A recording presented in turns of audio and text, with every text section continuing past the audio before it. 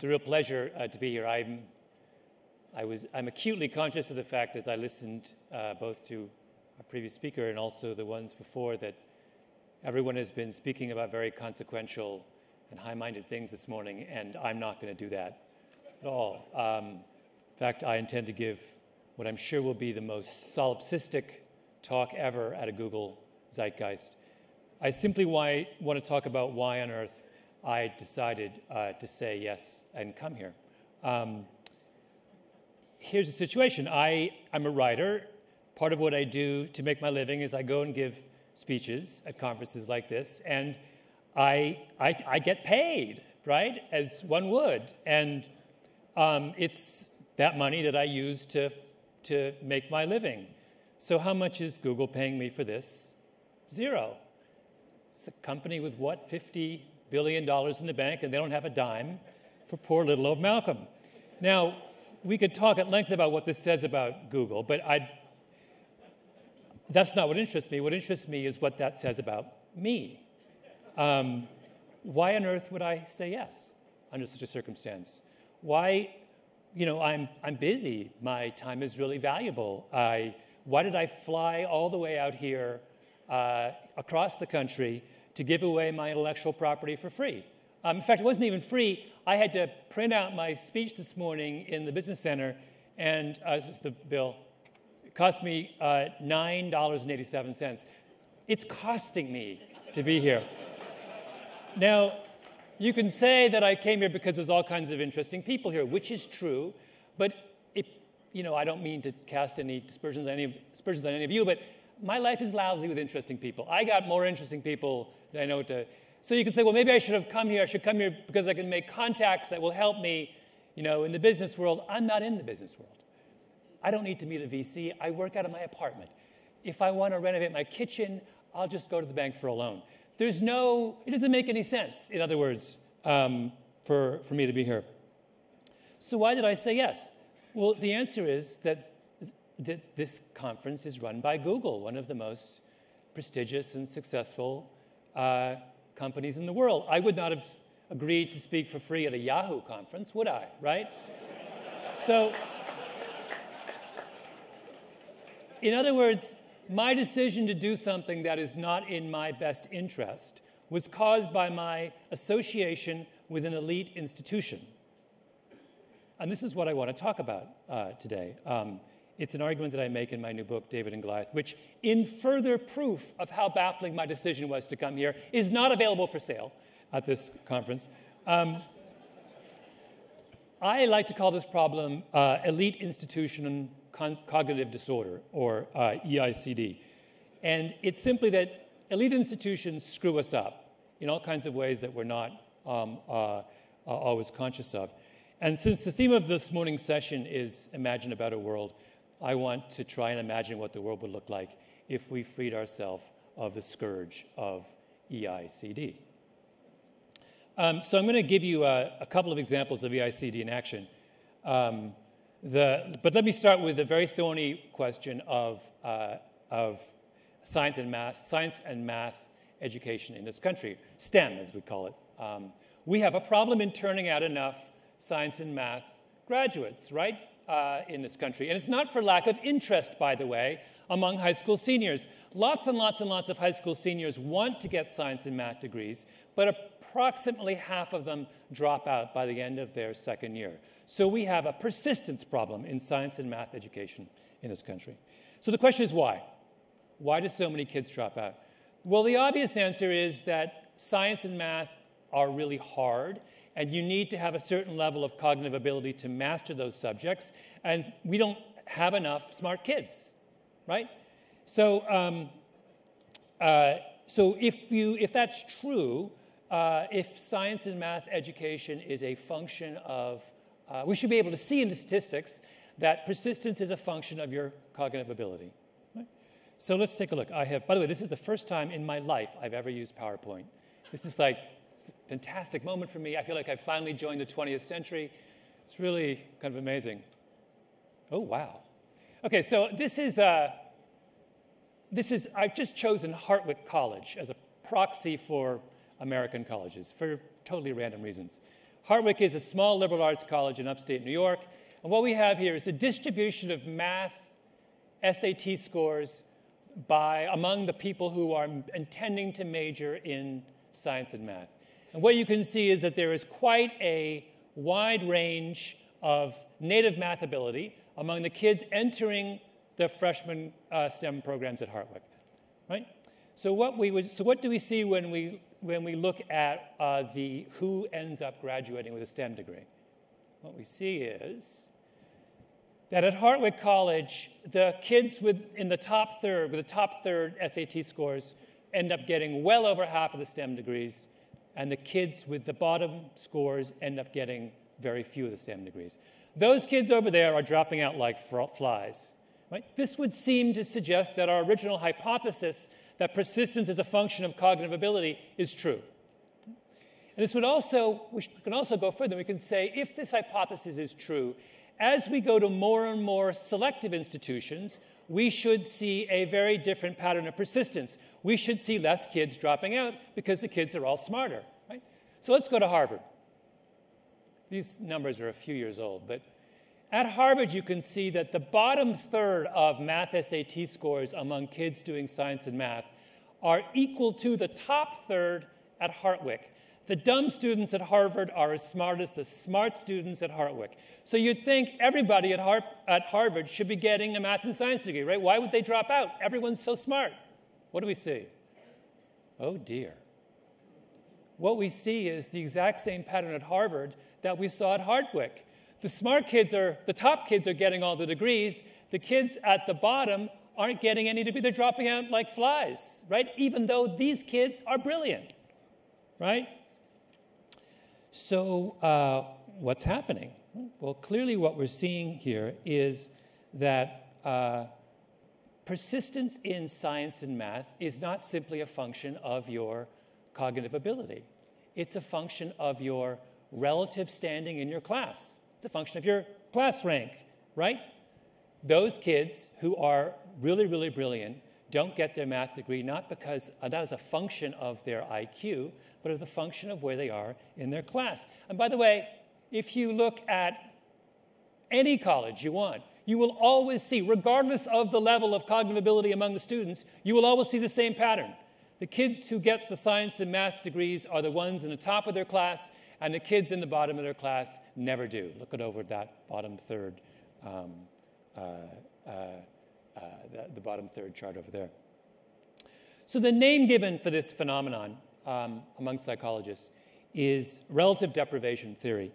And it describes this exceedingly robust phenomenon, which says that as human beings, we do not form our self-assessments based on our standing in the world.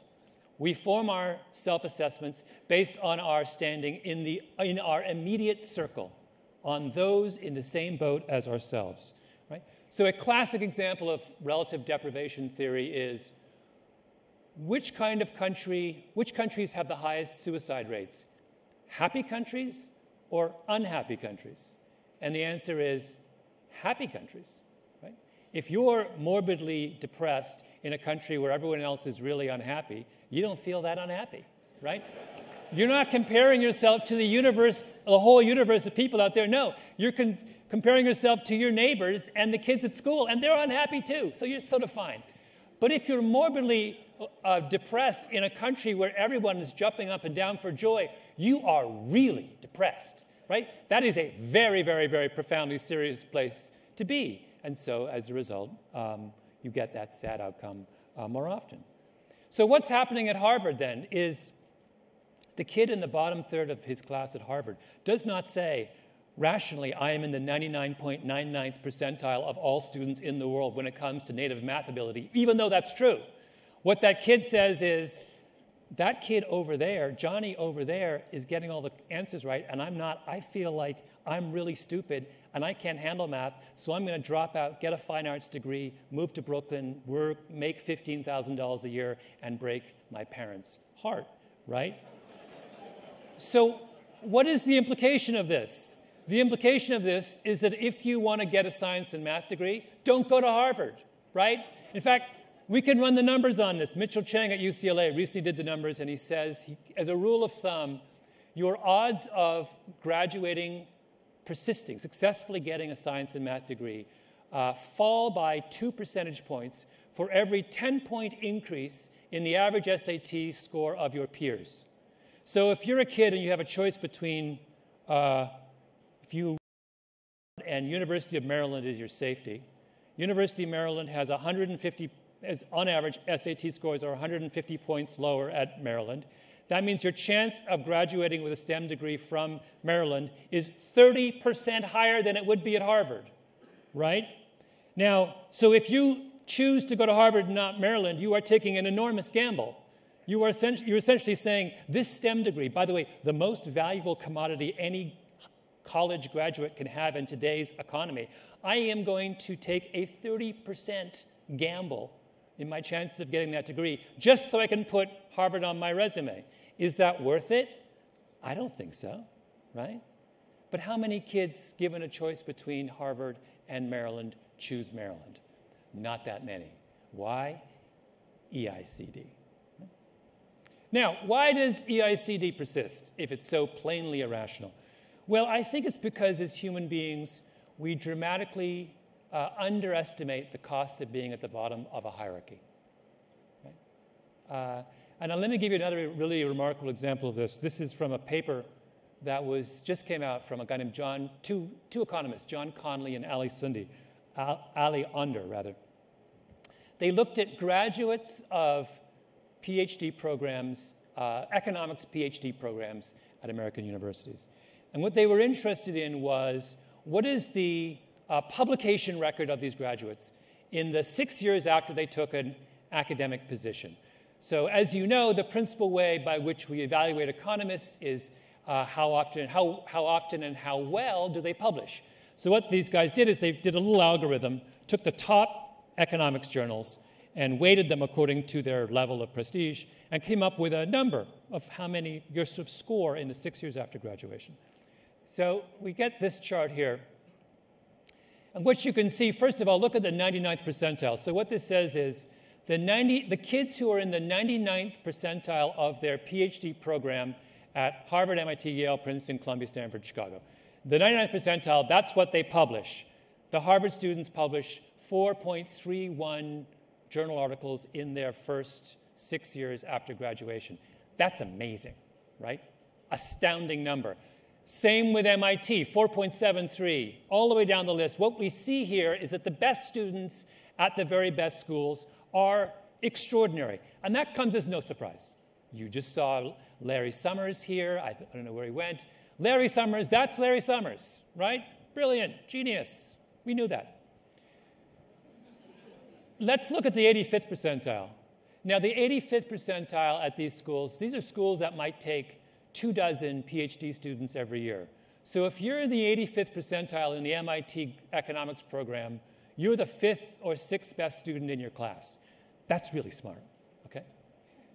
The 85th student at MIT, or at Harvard, let's do Harvard, publishes basically one paper in their first 6 years versus 4.31 in the top student.